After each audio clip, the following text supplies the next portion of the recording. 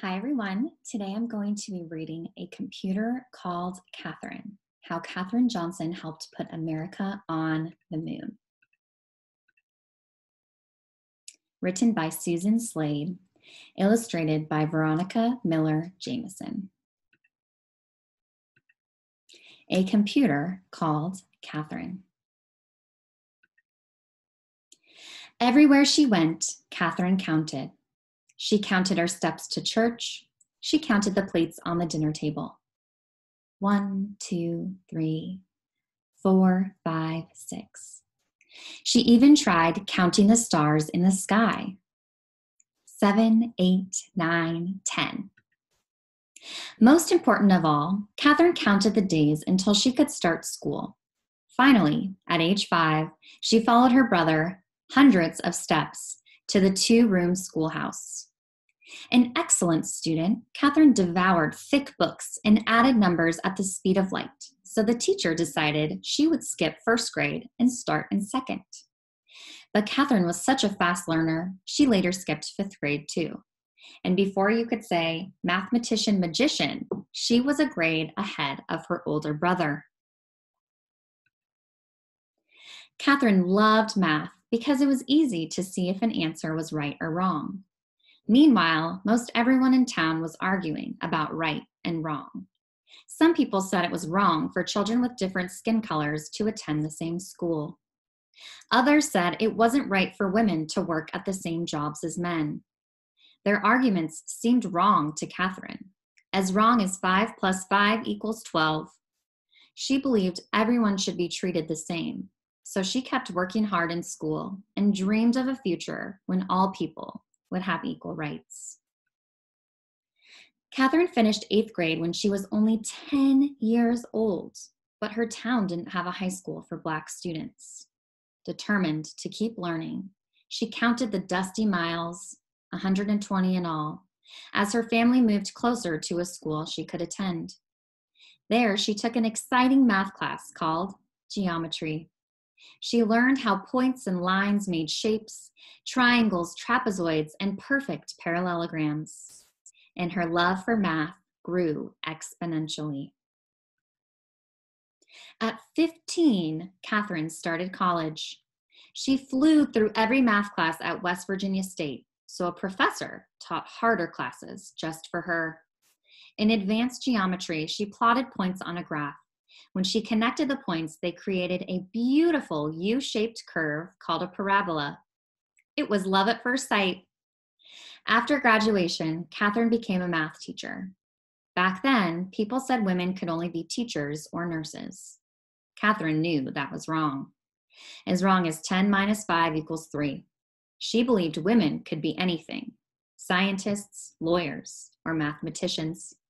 So she set out to prove it. Katherine discovered a research center in Virginia that was hiring women mathematicians. They were called computers because they made calculations that helped the men engineers design airplanes and flight plans. To Katherine, it added up to the perfect job. All day long, she punched buttons on a calculator, just like the other women. She solved long math equations, just like the other women. She wrote answers on a huge data sheet, just like the other women. But Katherine wasn't like the other women. She asked questions, lots of questions. What were her calculations used for? Why were they important? How did her answers help design airplanes and flights? The men engineers noticed the woman who asked intelligent questions and how quickly she solved difficult math problems. So they asked Katherine to join their space team. Its mission, send America's first astronaut into space. Katherine said yes. Then she discovered that women weren't allowed to attend the group's meetings. She knew this was wrong as 5 times 5 equals 20. So she asked if she could go. Women don't ever go to those, the engineers replied. Is there a law against it? Katherine asked. No. So Katherine showed up at the next meeting, ready to work. Astounded by her geometry skills, the team asked her to calculate when America's first spaceflight should blast off. Katherine agreed, but first she asked questions like, Where should the rocket splash down? How high should it fly? When should it land? With that information, Katherine carefully computed the rocket's flight path, a beautiful U-shaped curve. Next, she worked backward to figure out the time it should blast off. Then she began counting the days until launch. On May 5th, 1961, Alan Shepard blasted off. Following Katherine's flight path, he soared into the silvery sky. 15 minutes later, he splashed down in the Atlantic Ocean, right on schedule and right on target. Soon, Americans began dreaming of a longer flight around the entire Earth. To figure out the math for this long, complicated trip, engineers decided to use their new room-sized computer that worked much faster than people. But astronaut John Glenn trusted Katherine more than a machine. He wouldn't step one foot onto the rocket until she said the computer's calculations were correct. Happy to help, Katherine checked every number. On February 20th, 1962, John Glenn became the first American to orbit Earth. Then people began wondering if an astronaut could travel all the way to the moon. Both the Soviet Union and the United States wanted to be the first to land there and win the space race.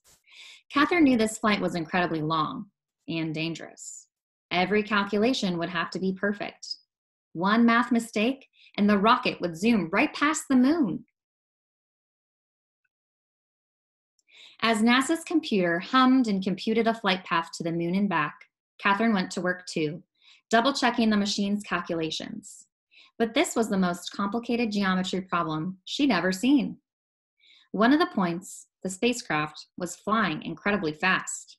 Her target, the moon, was constantly circling Earth while spinning.